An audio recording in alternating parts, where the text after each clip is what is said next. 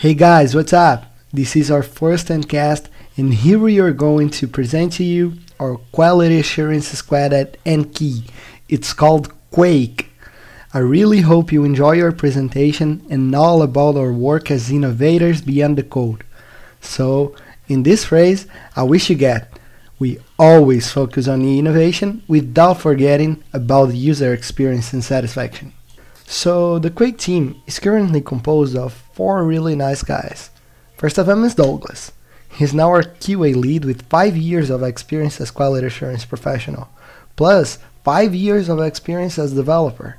Moreover, one of his biggest passions is the art of composing songs.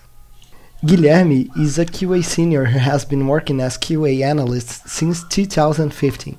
He already has experience working as an IT technician in health institutions too.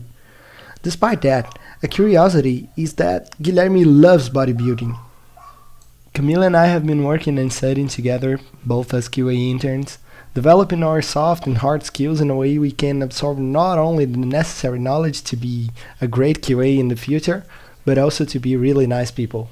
Our curiosities is that I love watching movies and Camila loves cats.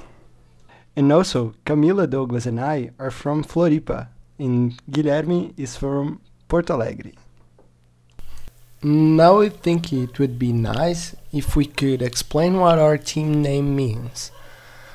So, through a brainstorming with the Experiences team, we have chosen Quake as the name of our team, and we thought that the meaning of the word Quake really fits on what we actually do.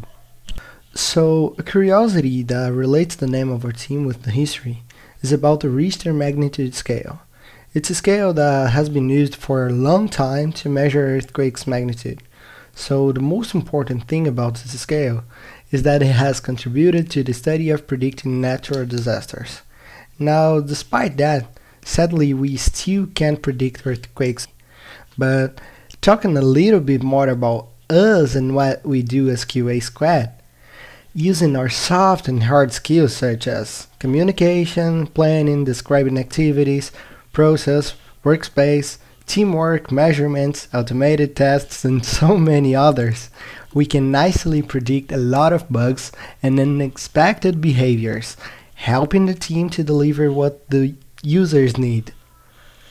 Our podcast has as its main goal to show and explain to you the following points: the Team Quake's manifesto, the main activities of a QA squad, the workflow of a QA squad, QA as a service, why are QA services important, bugs and who is responsible for them, beyond the code, technologies and our references. And this is the Team Quake's manifesto. Based on the Agile manifesto, we have the following principles. I commit myself to guarantee the quality of the tested software, aiming to prevent and find bugs and defects. I commit myself to suggest improvements at the process and the quality indicators. I commit myself to identify what's the true source of the bugs, observing the following aspects: testing, usability, accessibility, cognitivity, automation testing, documentation, tasks detailing, development process, well-written requirements, and the layout. Furthermore, I commit myself to assure the clients, stakeholders, and the team to reach my best performance during the project. And I commit myself to spread the Agile, DevOps, testing, and UX design cultures. So here we bring some of our mainly activities as the Quake team.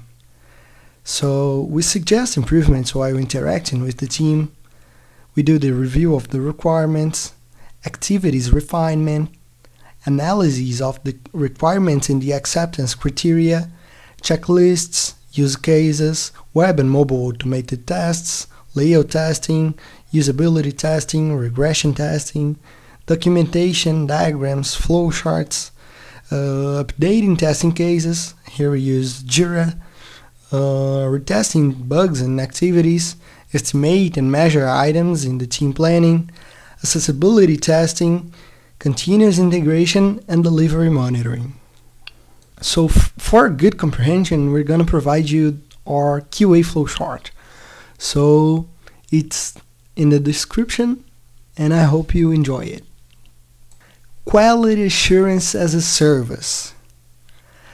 This is something our team has been studying, and the basic idea is that QA service simply offers complete and flexible quality assurance services, obviously according to the project's demands.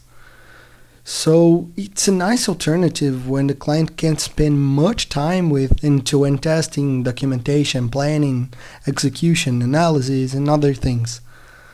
So QA and software testing are extremely important in the software development cycle, and they must be introduced in the project's early stages.